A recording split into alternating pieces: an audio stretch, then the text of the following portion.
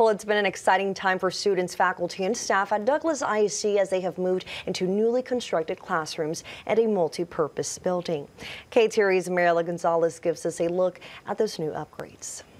I think I'm most excited about this year is being able to play in this new gym and being able to be the first people to play in the new gym. Freshman Brianna Miles says the biggest difference she noticed at the beginning of the school year was much more space in the culinary classroom.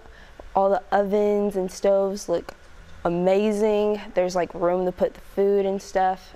Senior Cason Stanridge says he has been creating new graphics for the school sports teams in its new multi-purpose building. So that's been really fun to play around with on the computers and all the different apps we're having to learn, but I've enjoyed having to kind of figure out how each app works and what looks best. At the new high school entrance, Superintendent Justin Keeling says they incorporated pieces from the 80-year-old building. It was torn down over the summer. When you enter our high school foyer, if you look at the badging inside there, you can see the old plaques from the old buildings that have been embedded into the rock. The $10 million bond was passed by voters in 2021, expanding the campus by adding 4 labs, 5 classrooms, and a new gymnasium with a competition-sized stage. Keeling says the multipurpose room seats nearly 700 people. Morale is at an all-time high. Now that all of our teachers and students are under one roof, we're not traveling across parking lots to older buildings and things like that. Everything's new and updated. It's fresh.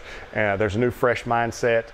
5th grade Emerson Kennan says she can't wait to use the new spaces. I'm excited whenever I get into high school, so I'm going to be playing on these courts, and if I get into one act play, maybe I can be on the stage.